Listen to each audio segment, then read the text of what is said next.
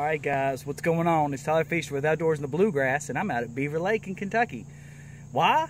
I'm always out here, man, because I live really close to it and it's fun to catch a bunch of fish here. However, this year's been a little bit more difficult than most. I fish this lake a lot, and I can tell you this phenomenon or anomaly that you're about to be told happened to me once last year, and it happened for a split second. And this is the second time it's happened to me this year. The first time it happened with Chad Prestonback, a buddy of mine who fishes with me and is part of Outdoors in the Bluegrass. So it's really cool. You gotta take a look at it, because I'm gonna tell you right now, it'll flip off as soon as it flips on, and you gotta keep an eye out for it. You gotta know what you're looking for, and if you do, you're gonna have a little bit of fun. All right, y'all have fun. Pay attention. As always, thank y'all so much. Something I've never seen at Beaver Lake before, other than one time. Well, twice.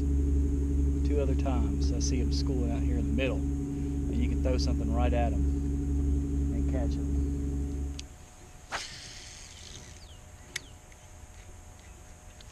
Yep, there he is.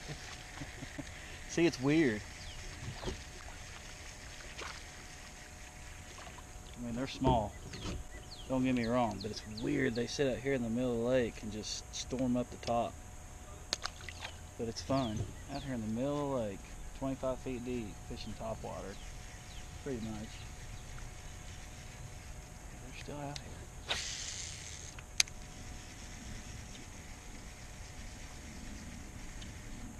Oh.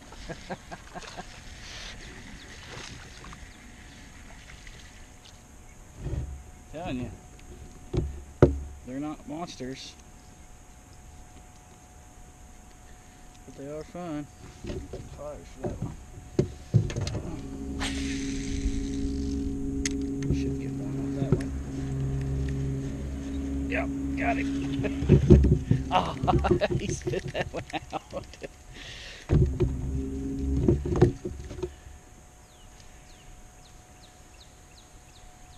I'm telling you, it's weird. It happened to me once last year, and it happened once this year, and now it's happening again. You better set your trolling motor on fast to chase them.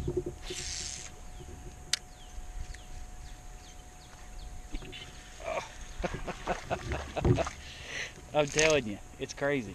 You can sit here and catch them just one after another if you follow them out here in the middle of the lake. Got to use pliers on that one too, because you can just basically troll out here in the middle and catch them. You see them swirling.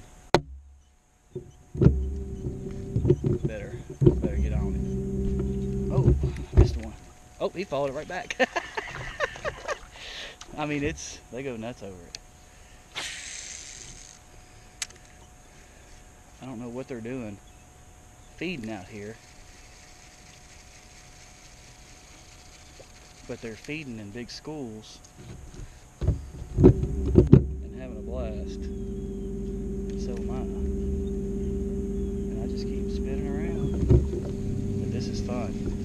If you're ever out and you see all these swirls at Beaver Lake, just get you a little minnow or something shiny like a shad. Oh, and have yourself a ball.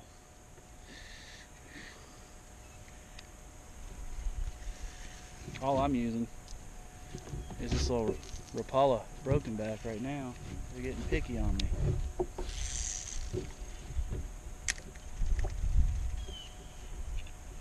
There he is. I'm telling you, you're not catching monsters, but it's fun. See, that wind's kind of calmed down a little bit, and they started flipping and flopping again. I'm telling you, it is fun. Oh, there we go. And there he is.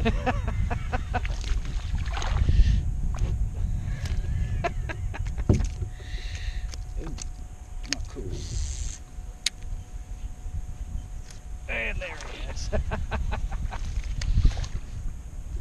Done you.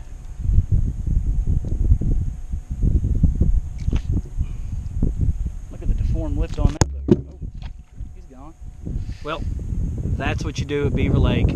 If you see some swirling in the middle of the stinking lake, not that far from the ramp is usually where we see it. And if you see it, put on something shiny, like something that represents a shad, toss it into them swirls, chase them around with your trolling motor, and have a blast. You're not going to catch monsters, but you're going to catch something. This is Tyler Fisher with Outdoors in the Bluegrass signing off, just showing you a little bit of fun that you can have out here on the lake when it gets a little weird at Beaver Lake, Kentucky. Thank you all so much for liking and sharing all of our posts. We greatly appreciate it. Y'all have a wonderful evening.